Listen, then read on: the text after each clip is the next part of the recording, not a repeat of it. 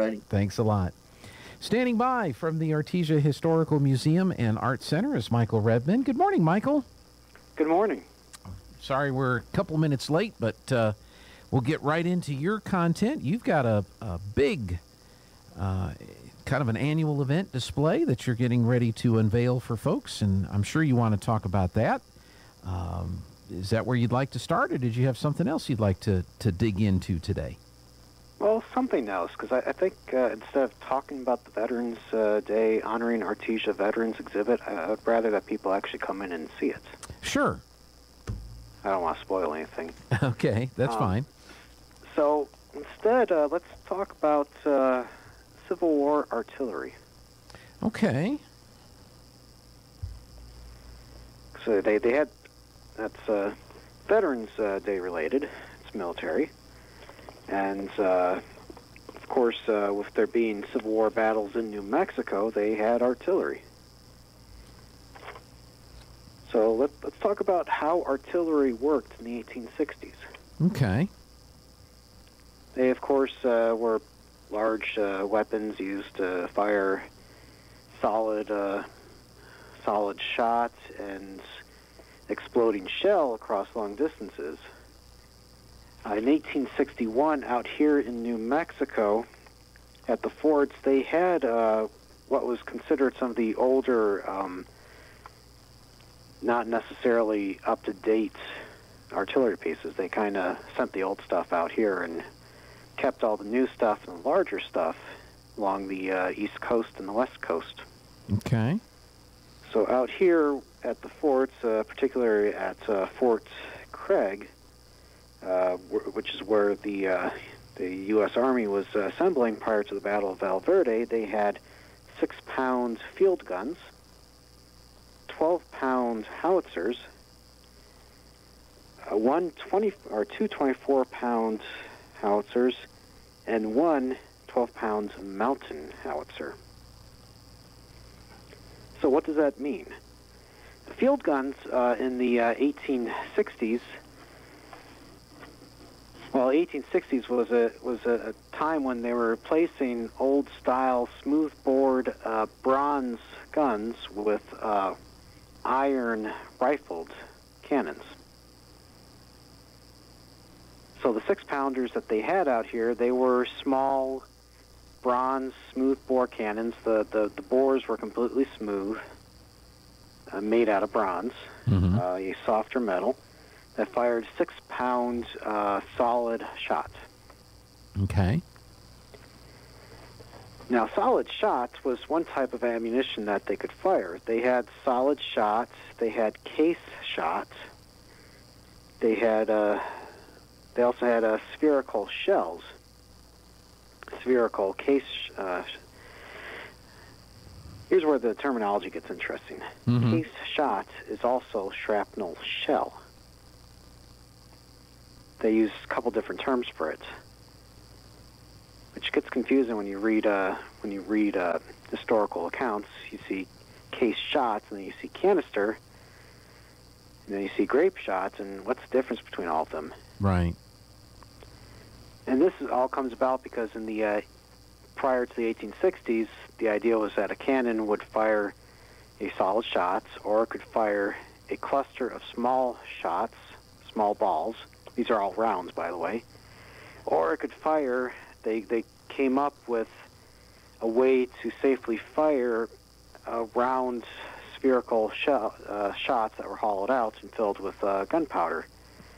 Or they would be filled with gunpowder and a mix of small little lead balls. But sometimes they had tin cans that were filled with metal balls. So it all gets a little confusing unless you actually see what they're talking about.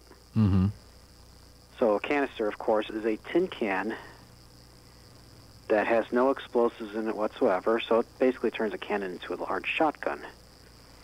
Case shot, or shrapnel shell, named after an English guy who invented shrapnel, it explodes, and it fires all those little lead balls in all directions, unlike a canister, which fires in one direction.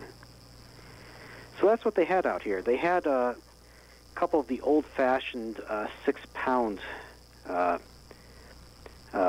field guns out here, because back east they were using 12-pound field guns, which were also outdated, and by 1861 they were mass-producing rifled iron field guns that fired 10-pound shells, or they were all standardized at 3-inch diameter size.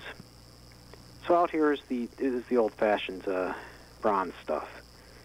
But they also had howitzers, which nowadays they have howitzers, but back then howitzers were considered outdated as well. Because in the 1860s, the field guns were capable of firing explosive shells. Prior to that, in the 1840s, when they had these various systems, these are all 1840s model artillery pieces, by the way. So the howitzers in the 1840s, they would fire exploding shells. They would not fire solid shots.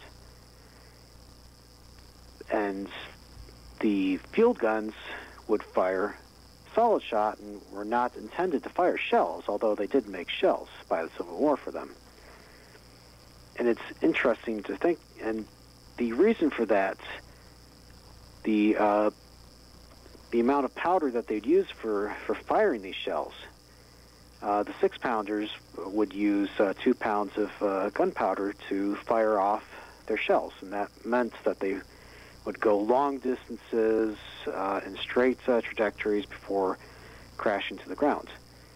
Howitzers would use half pounds of powder. A lot So less the idea was powder, but they could push a bigger shell. Yeah, because they would kind of it would push it up and outwards, and then it would drop down pretty quickly. Well, let me ask you this, because when you say artillery, Civil War artillery, I think of something with wheels on it. Is there a difference between a cannon and a field gun, or are they similar? Oh, they're the same thing. They're the same thing. Okay. Yeah, it's just that people use a lot of different words to describe the same exact thing. And part two is that civilians over the centuries would use different terms than what they would use back then. So, like, for example, all the people standing around the field pieces were cannoneers. There was one gunner. And that gunner, So I'm assuming, ran the crew, or ran the cannoneers that were loading and operating the weapon. Precisely. The gunner was the person who was giving out the commands, but he was also the person who was actually aiming the piece to where it needs to go. And he'd have up to 7 people doing this sort of ballet around him, everybody having their one set thing they'd do, and they would everything would just move smoothly, like clockwork. Well, let me ask you this. You said shrapnel was named after someone. Howitzer, was that also a name? Was there a person named Howitzer that invented this type of field gun? Oh, goodness, I'm not sure. I can't remember. Yeah. I know howitzer has been used since for a long time. Yeah, since the 1500s, I think. Yeah, so that'll be It's really something old. Look up at a later time. But whenever I hear of howitzer, I figure, well, that had to be named after somebody named Howitzer who came up with this with this type of gun, and then everybody started utilizing it in their weapons. But we'll look that up for another day. So we had field guns and howitzers in New Mexico prior to the Civil War. Yes. The fancier pieces, the more modern pieces, did not appear until the end of the war. But out here, and in fact, they didn't even have artillery units out here. Like, for example, these field guns that were and howitzers that were used at the Battle of Valverde, they were used by cavalry soldiers assigned to the artillery. Same for Glorieta. Okay. They before the war, the cavalry and the infantry would be trained to use this stuff. They would be trained to do multiple things.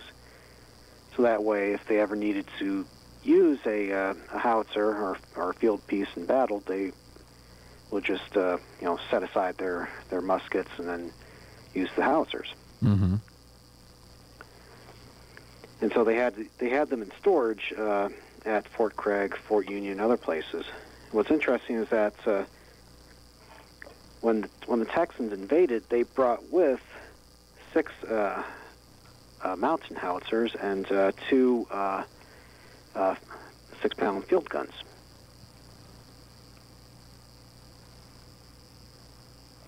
And that's I'm what. sorry, I think I missed your question. No, I was just I was taking in what you were talking about, and I guess the difference between the howitzer and the field guns would be in the range that they had, or the type of target that they were used for. Both. The howitzer would be used for hitting. Often would be used for clearing out areas. The doctrine of artillery in the era was to place an artillery piece in a spot, and that would basically prevent anybody from moving into that spot without risk of being shot by the cannon or by the howitzer. Okay. It was area denial. And then a secondary function was to use solid shots or exploding shell against other artillery pieces or against field fortifications. And so during the Battle of Glorieta, the United States had 2 6-pound field guns that they brought over from Fort Union, and they actually managed to disable a Texas 6-pound field gun by hitting the barrel with a solid shot. That's a lucky they shot. They dented the barrel. It was lucky, but it was also good aim because that was intentional. Right. You tried to hit the other side's artillery pieces with solid shots. If you could hit a wheel, you take out a wheel and be out of action until they can bring in a spare. But if you hit the barrel, it's out of action until they can fix it, and who knows when they can bring it to an arsenal to get it fixed. Right. They'd probably just they'd have to melt down the barrel and recast it. Right. So that was the goal of the different opposing artillery pieces taking each other out, I guess.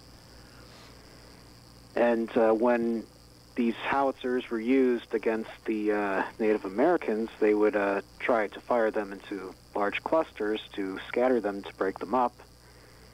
And they would be, of course, dismayed at the exploding shell, and they would withdraw. Mm-hmm. And that was sort of the goal against when the United States was fighting against the Confederacy. They would try to blow each other up, but